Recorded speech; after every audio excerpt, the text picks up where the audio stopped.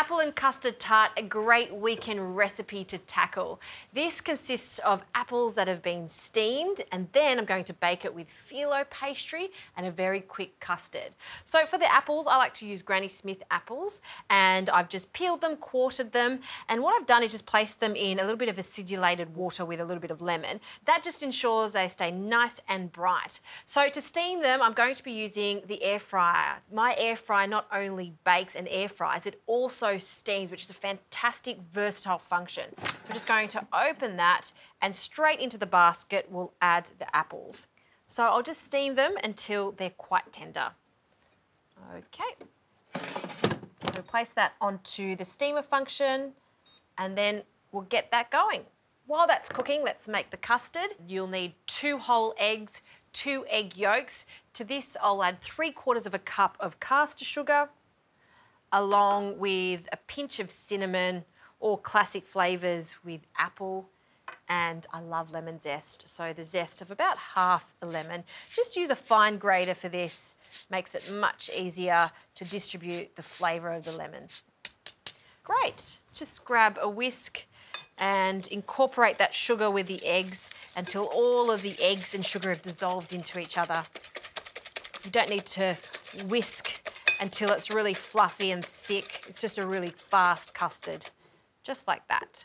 To that, I'll add 300 ml of thickened cream, and as I whisk, I'll incorporate all of that cream.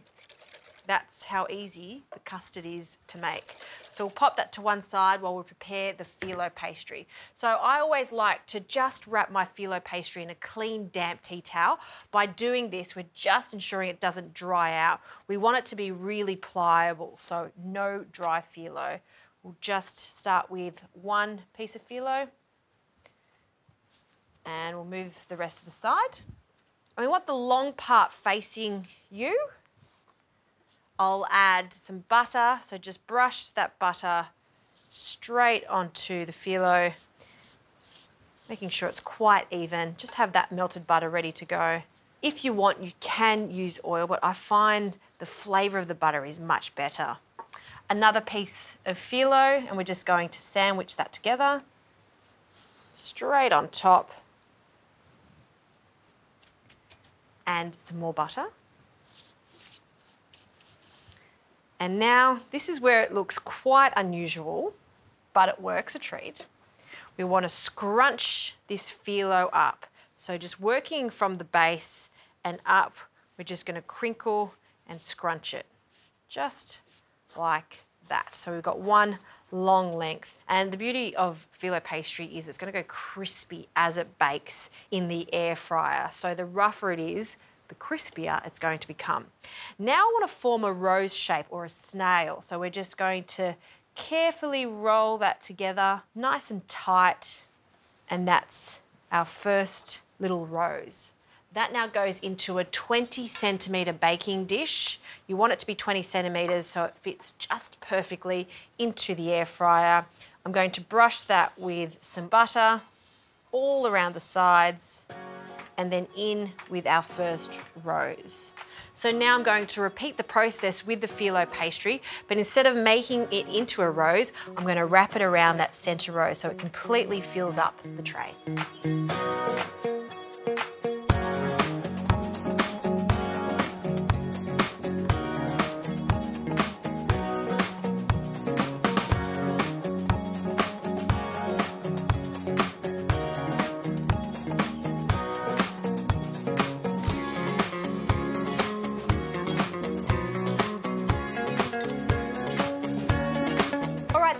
Have been steamed and they've cooled down.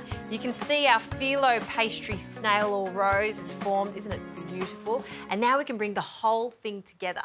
So in here, I just want to add some of the apples. So they're really soft, and we're just going to place them in and around the phyllo rose. So pop some in the centre, on the sides. So when everyone gets a little slice of this, you get a little of the apple. So yummy. Now you can change this. If you didn't want to use apple, pear works a treat.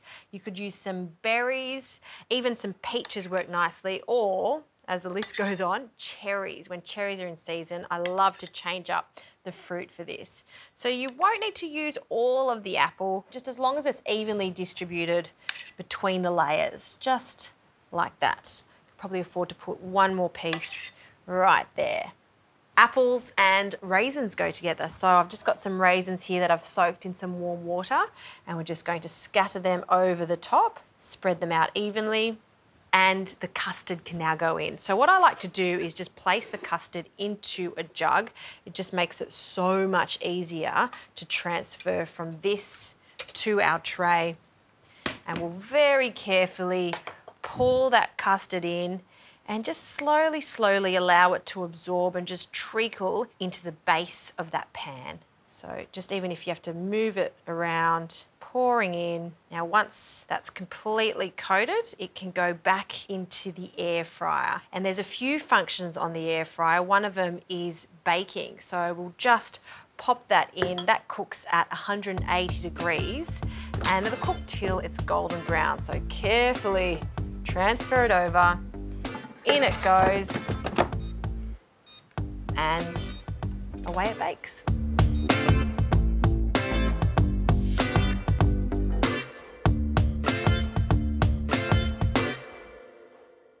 All right, let's have a look. Oh, I am so happy with the results. See how golden and crisp it is? Just perfect. So we'll just take this out of the basket. And you want to be slightly patient here. Let it cool so it's still warm, but just at least 5 minutes before cutting into it. A little light dusting of icing sugar and dessert is done. To think that we steamed the apples in the air fryer, baked in the air fryer, and that baked only for 10 minutes. Look at the results. That served with a scoop of ice cream. The perfect Sunday dessert.